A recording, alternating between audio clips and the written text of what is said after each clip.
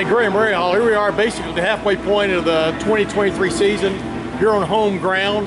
I still don't know why you're not using that Ohio State helmet that you won in, what was that, 2017 here in middle 2015. Oh, that was a long time ago, wasn't it? It was.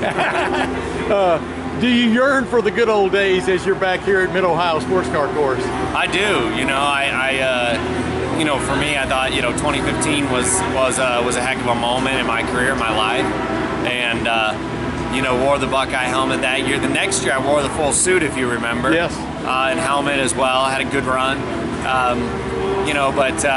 Maybe I need to bring it back, to be honest with you. Although I will tell you, all my guys will tell you too, that helmet was so popular, they couldn't pull out to the grid to pit lane without every single person in this place asking to see the helmet. It was like seeing Ryan Day or something like that. So, I don't know if we need that distraction necessarily either.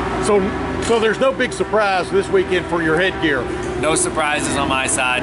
Our folks go out and do a good job, period. Yeah. And just try to have a really solid weekend. I mean, Mother Nature doesn't look like she's gonna be kind to us this weekend, and this is probably the most challenging place you could ever run in the rain. So we'll see how it goes. There's no hiding the fact that you had a difficult month of May, especially for the Indy 500 and stuff. And when you go through that as a competitor, you want to win races. Yeah. It's been a while, but you want to win races. It's been a while for this team. What are y'all kind of like, I don't know, at this point in the season, what are you just trying to find? You know what I mean? Besides the obvious speed, Yeah, I think, right now is a lot of things. Clearly speed is number one. Speed is tied in many ways to engineering. And it's, as I've said a number of times, not that our engineers are bad. I've won a lot with Eddie Jones, who's my engineer. I know Eddie is plenty capable. Yeah. Our biggest thing is to discover what others have discovered over the last few years. It's clear that we are behind, that we have not found a lot of the little knick-knacky stuff that other people have that are making a big difference. And so we need to discover those things. That is hard to do in the middle of a season. Yeah. It's like changing the defensive scheme for the Buckeyes. It's hard to do overnight. It takes a while to come up with a plan to make it better. It's the same here. So we're working through that, frankly. I do think that there's potential, for us to find that resolution and to be better. But it's taken a lot of work. And so this next string of races, Mid-Ohio, Toronto, Iowa, those are going to be critical races for us to make sure that we're on the right track. As you and I speak here, it's before your first practice session here at Mid-Ohio Sports Car Course for the weekend for the Honda Indy 200.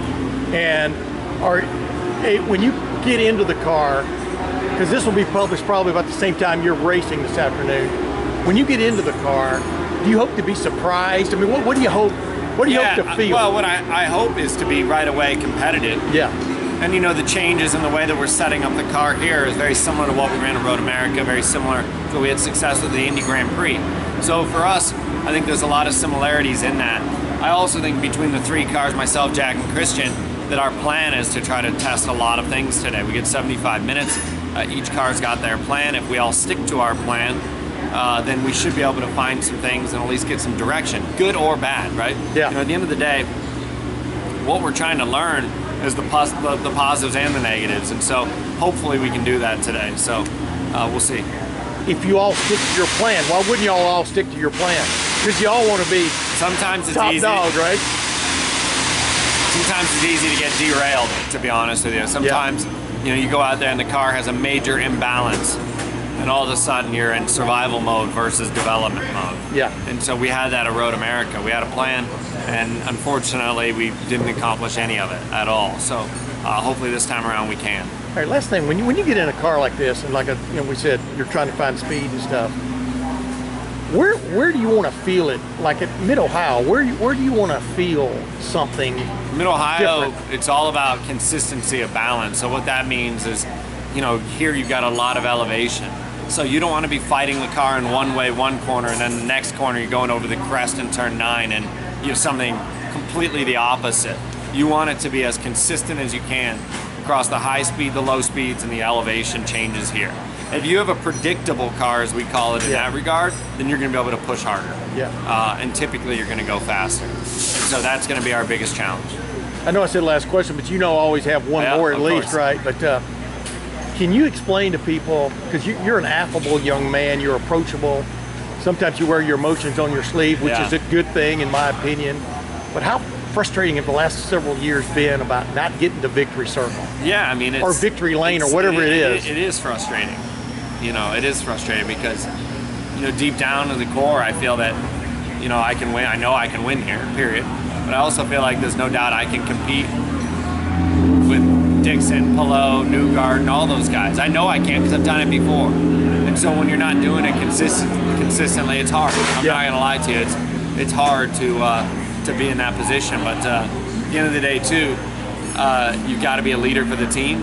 You got to carry a positive attitude through everything and try to make a difference. I think we are. I think we are improving. I think, unfortunately, it took a lot of very lows, like Indy this year, to get the improvement necessary.